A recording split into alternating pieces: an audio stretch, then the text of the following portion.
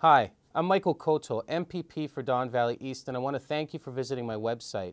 For many years, the Caribbean Carnival has made a significant contribution to the cultural fabric of Ontario. Our government recognizes the important role that festivals and events like the Caribbean Carnival play in our province. As North America's premier celebration of Caribbean culture, the streets of Toronto truly heat up with music, dance, food, and a parade of visual and performing arts. Now in its 46th year, the Caribbean Carnival has grown with enthusiasm and anticipation, entertaining and engaging thousands of participants and spectators who join the celebration.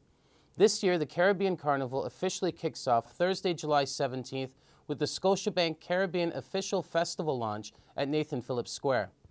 The festivities continue for 2 weeks, with the celebrated Caribbean Carnival Parade taking place on Saturday, August 4th at Exhibition Place.